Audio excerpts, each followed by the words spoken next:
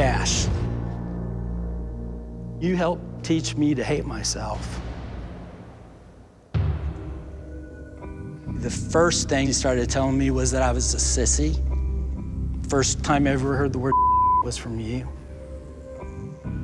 And I remember crying and thinking, that's what I am. And it's a horrible thing. You know, the one thing, though, that I want to make clear is that my anger and your anger comes from the same place.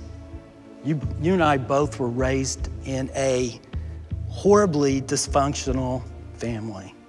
Did your father treat you two differently?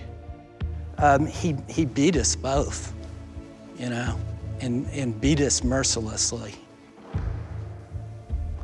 That may not be your perception at all, but it is mine. Dad suggested I commit suicide. And I never heard that. I never told you. I'm just telling you what he did to me. Throw him under the bus? I'm not throwing him under the bus. I'm telling you exactly what he did to me. He's telling you his pain, Kash.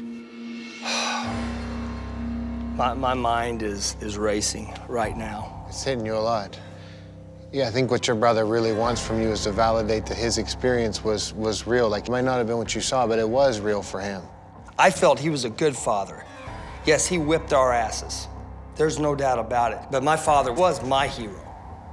And some of these things that Tim's saying, I can hardly believe it. I don't know what to say.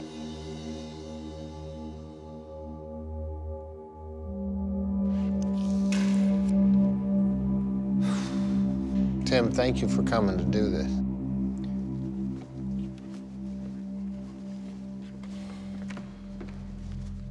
After he physically beat you, yeah, you two would look at each other and say, I'm sorry?